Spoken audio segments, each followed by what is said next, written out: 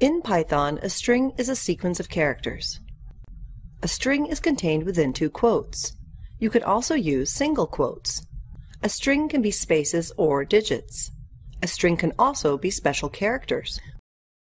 We can bind or assign a string to another variable. It is helpful to think of a string as an ordered sequence. Each element in the sequence can be accessed using an index represented by the array of numbers. The first index can be accessed as follows. We can access index 6. Moreover, we can access the 13th index. We can also use negative indexing with strings. The last element is given by the index -1. The first element can be obtained by index -15, and so on. We can bind a string to another variable.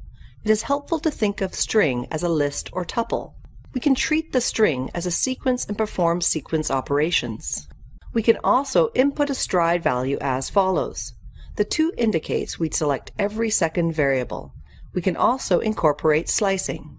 In this case, we return every second value up to index 4. We can use the len command to obtain the length of the string. As there are 15 elements, the result is 15.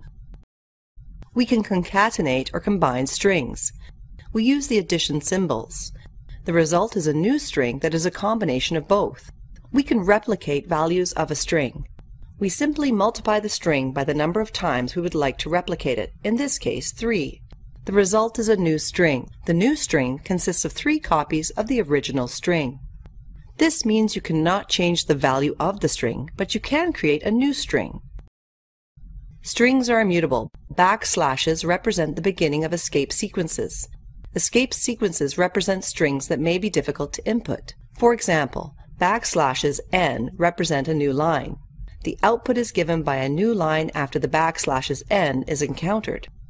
Similarly, \t represents a tab.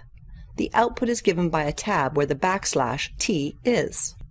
If you want to place a backslash in your string, use a double backslash. The result is a backslash after the escape sequence. We can also place an r in front of the string. Now let's take a look at string methods. Strings are sequences, and, as such, have apply methods that work on lists and tuples. Strings also have a second set of methods that just work on strings. When we apply a method to the string A, we get a new string B that is different from A. Let's do some examples. Let's try with the method upper. This method converts lowercase characters to uppercase characters. In this example, we set the variable A to the following value. We apply the method upper and set it equal to B. The value for B is similar to A, but all the characters are uppercase. The method replaces a segment of the string, i.e., a substring, with a new string. We input the part of the string we would like to change.